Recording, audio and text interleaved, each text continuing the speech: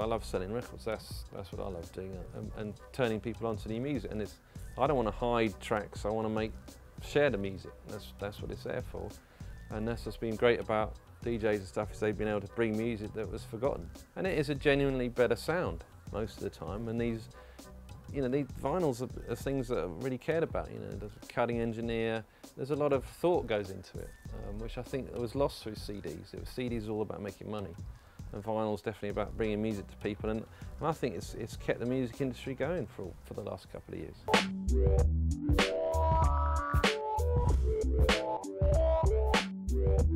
This is an incredible record. Lula Cordes, Zeha Mayo, a record called Pai Biru.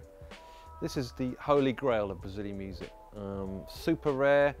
At the time before we reissued it, it was going for like $6,000. The record was made in a town called Recife in northern Brazil, very marshy town, and the record manufacturers just got flooded and all of them got damaged, just a few survived. Basically what happened was a friend of mine found that this record had been bootlegged. He managed to sue the company who bootlegged it, and from that money we did actually pay for Lula's chemotherapy. And also, having got in contact with Lula, we thought, why don't we reissue this record? So we were able to reissue it and give royalties to Lula and his family.